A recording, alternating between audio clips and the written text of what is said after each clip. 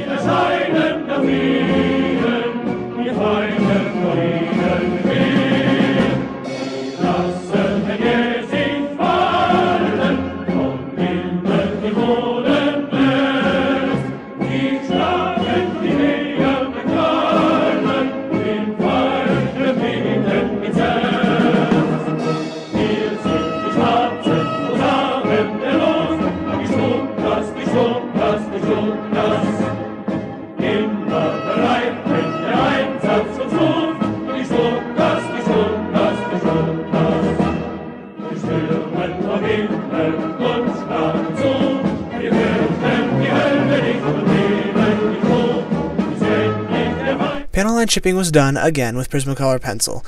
Leading edges and the forward parts of the struts, etc. was done with Vallejo silver and a sponge. Panel line chipping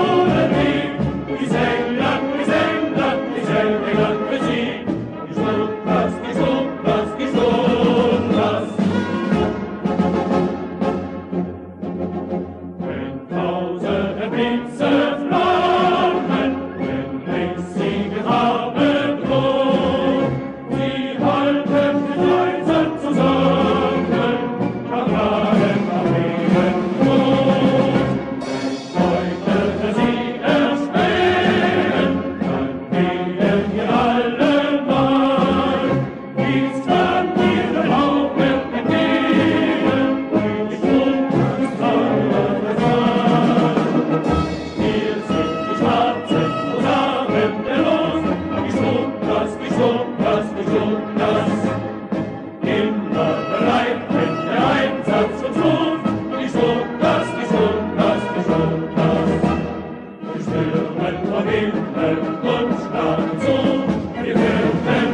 done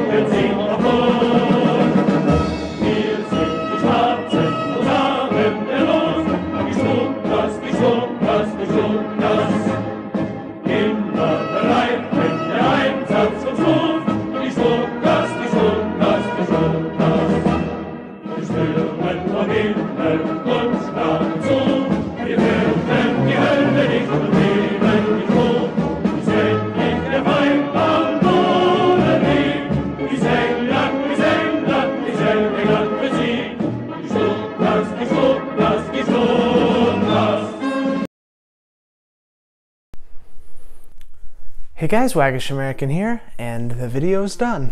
Here's the completed model. You already saw the pictures of it. Again, big thanks to Airfix for sending this my way to build. Now for my general review, I liked this kit. It was fun. It was pretty simple for how well it turns out. It didn't have any real spots where I needed to use putty. I think there was a couple small things that needed sanding on the cowling, but nothing major. I only had one problem. Now some parts of this kit are exceptional. Like, I really love the way the flaps and ailerons are set up. It's extremely simple. It's literally impossible to get wrong. The default posable elevators is a nice touch too. And the only problem I really had anywhere on this kit was in the wing light.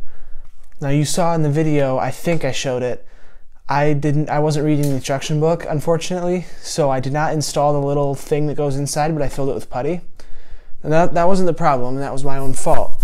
The problem was, when I went to go put in the lens, like 10 minutes ago, when I was finishing this thing up, the lens is probably an 1/8 of an inch, or maybe a 1/16 of an inch too wide for the actual hole in the wing.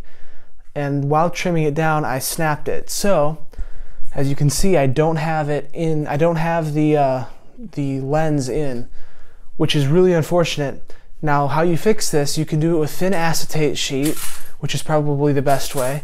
Or if you're in a real pinch, you can use clear tape, just wrap it around, cut it. It'll sag a little bit. It won't be perfectly in line with the airfoil, but that's how you would fix it.